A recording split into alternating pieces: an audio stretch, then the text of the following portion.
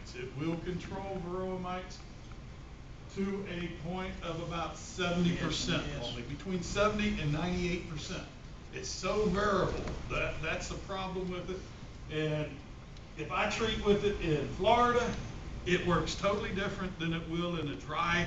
If you went to the northern part of Georgia, where it's a constant humidity or fairly good humidity, you'll get probably a lot better treatment than we do in Florida.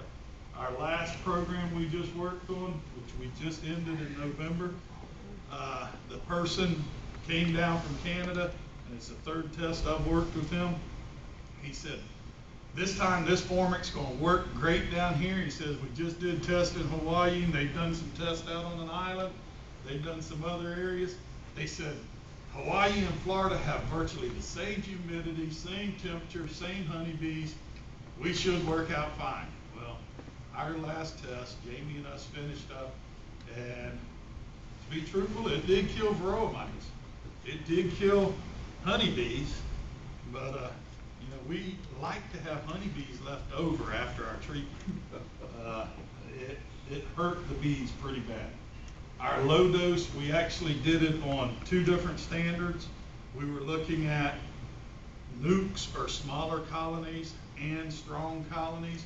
With formic acid, because it's an irritant to us and to the bee, as soon as you even put a low dose in, you'll get the buzzing, roaring of the bees, which in a low dose isn't so bad. When you put something at about 50% and above formic acid, you drop it in there in a pad, a gel, whatever agent you're using, the bees leave the hive. They're taking the mites out. If you think of a honeybee and where your mites are at, 80%, 70 to 80% of your mites are in the brood.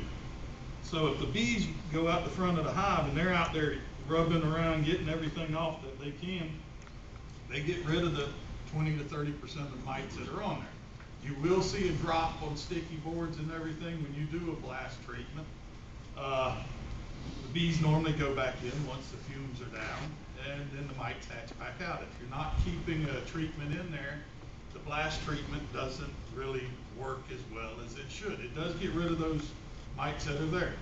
So where you're using a low dose for a long period of time, that's very corrosive on nails, your frames, your wax, everything. Well, your wax, it doesn't hurt. Your honey, it doesn't hurt that bad because formic is a natural product that is in honey. So, but I'm not saying go out there and treat your bees with your honey on, because you don't want to add formic to your hives. All in all, formic acid's pros and cons. If you look at the pros on it, it's cheap. It works on Varroa mites, tracheal mites. It works on funguses and some viruses, it seems like, in the hive. It helps clean the inside of the hive. It causes the bees to groom more. Those are your pros. Your cons, when you start to weigh the cons on it, you look at the corrosive ability, the handling. You've got to be very careful using formic. It is caustic to us. It actually will do all sorts of burning and everything on you. You breathe it in, it wears out your lungs. I hear you, Bill. Yeah. I don't hear anything. Some of the other cons on it are it's hard on the honeybees. At a high dose, at 50% formic to water or whatever you want to use it at, the formic will also hurt the exoskeleton of the honeybee. And you look at it, does that make that honeybee now susceptible to other viruses or other pests? But it did get rid of the tracheal mites too, so it's good. It's harmful in high doses to the eggs, larvae, and brood. So, am I saying not to use formic? No, formic, if used correctly, can control or be used as a tool in what we call the integrated pest management. Because it doesn't kill 98% like Apistan or checkmite used to do, it can be used as a tool. If you use it with screen bottom boards, which sounds sort of weird because you've got to use the screen bottom board, you've got to cover them, to get a good control, or you've got to use a blast treatment that is knocking the mites off the bees, about like you do powdered sugar where you sprinkle it over the top, and the mites fall through. Because the bees don't normally leave as fast out of a screen bottom board hive, the mites will drop off and go through the screen bottom board. But then your treatment's only for about 24 hours. There's some other treatments that have been used at a low dose, like 40, 45% Formic, using some other essential oils. Jim Amorine, Dr. Amorine came up with them. Those worked real good on brand new combs. When you started using dark combs, you know, old broom combs, they didn't work as good. So we got wondering there, was it the reaction or the ability for that Formic to migrate through the combs better or through the cappings? We don't know, but he could actually control Varroa mites in the seal brood, not damaging the brood as bad, but he was mixing it with a Honeybee Healthy, it's called. And that was a product Daydance sells, all the Man Lakes, all of them sell it now. But formic acid, if used right, you can control some of the mites. So I'm not here to tell y'all how to use it because I'm not sure it's legal in Georgia, is it? No, we'll push it for Section 18. Section 18.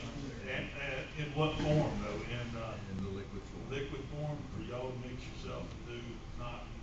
And we're also pushing for an educational program from the yeah. University of Georgia. That's the best thing to get. University of Georgia or whoever you get that is trained in using Formic to train all the beekeepers, because if you take 200 beekeepers that use formic acid and put them all into a room, there's 200 different ways to use it. They will, it's amazing what beekeepers do. We're all farmers and stuff with formic acid, how they treat with it. And most of them, they've never been trained on, first of all, checking for the Varroa mite to make sure you need to treat. Second of all, seeing if you're getting the treatment when you're using it. We've got beekeepers that have done all sorts of stuff with Formic. And luckily, so far, we haven't had any of them reporting, you know, bad accidents. The main ones that we've tested so far have all been where they're in pads already, instead of you having to mix them. Normally that's because with state agencies, when we test a product, we normally have to have it already in, so you can take the strip and put it in.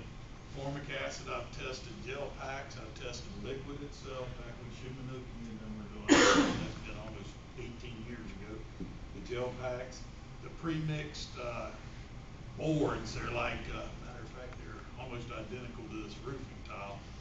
But the thing is, if you use a roofing tile like that, it does not release at a controlled time, where the product the person had come up with out of Canada, he had come up with it, it's like Oasis, the stuff that you put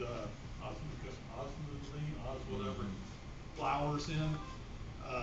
He had it specially designed so it would release at a certain dose, which was like 15 milliliters per day. Trouble was, every time he came down to Florida to test it, what it would work in the northern part of Canada, it wouldn't work in Florida. It'd release at a different rate, and that's your humidity. So that's what you've always got to check. Any questions on Formic or Varroa mites or anything like that? No.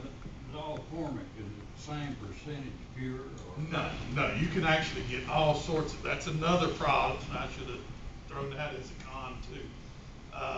The problem with Formic also, you can buy a technical grade, which is 98.9% or 99%, which has no heavy metals in it, which it's pure Formic version. Or you can buy down to 60%, which it may have whatever they used besides water. What most of the beekeepers that I've heard of that are mixing and doing their Formic, they're buying the high grade Formic, and then they add the water to it, or add the Formic, you know. Just remember with Formic or anything like that, go back to chemistry, it's like you don't add the swimming pool to the acid, you add the acid to the swimming pool, otherwise. Is Formic doing a better job than the other types of treatment, per se, Tactic, Maverick, African strips? All of them have their problems.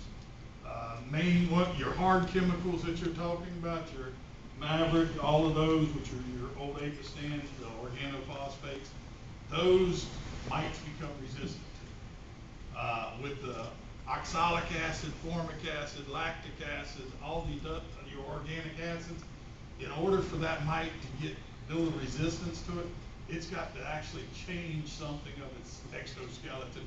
And the mechanism, they're really not positive what the formic acid, is it the irritant that's causing the mite to drop off, or is it actually killing the Varroa mite because it's causing a deterioration of its exoskeleton or the chitin, same as our fingernails almost. So if you think of that part, then formic acid would attack, the honeybees' exoskeleton.